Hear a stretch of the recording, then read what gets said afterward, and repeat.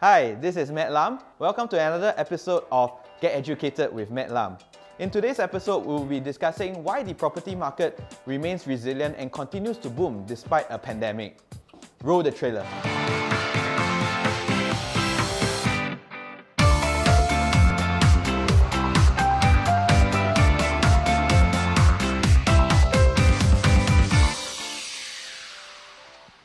So, why is the property market still booming despite the pandemic? It is attributed to 5 main reasons. Number 1, demand and supply.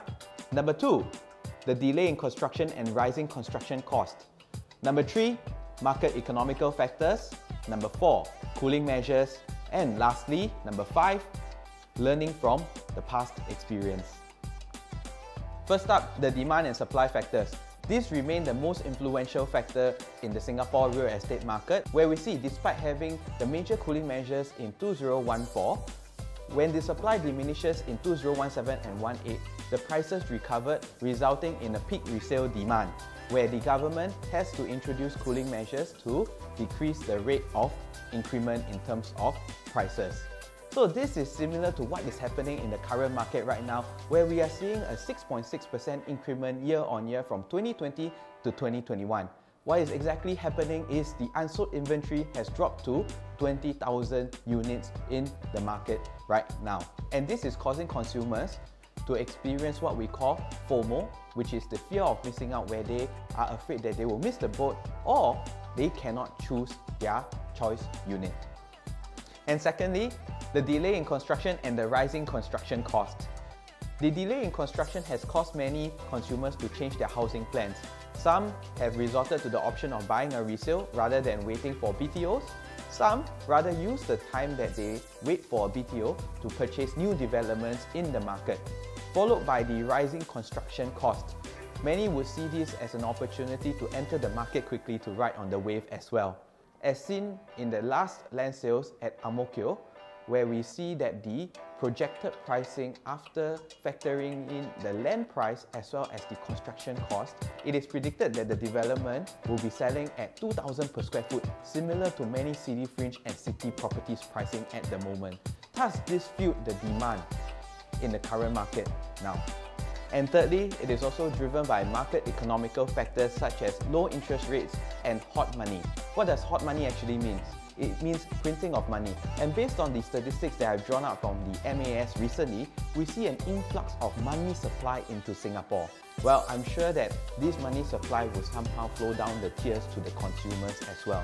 What it actually means to Singaporeans is, Singaporeans are known to be good savers and have a good amount of funds sitting in the bank.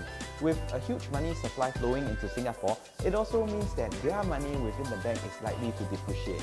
So the first Asian thing that we will probably do is also to purchase real estate or tangible assets to hedge against any inflation or depreciation in their money, followed by the low interest rates that we are currently experiencing. Alright, in the past, we were experiencing an interest rate of average 1.8%, but right now, we are going as low as 1.1%, and if you manage to get any promotional rates, even below 1.1% at probably about 1.05% thereabouts. Next, the cooling measures. The cooling measures has actually formed a safety net for the Singapore property market. The biggest difference between the past crises and the present crisis is the cooling measures. Without the cooling measures, I would definitely tell you not to enter the property market.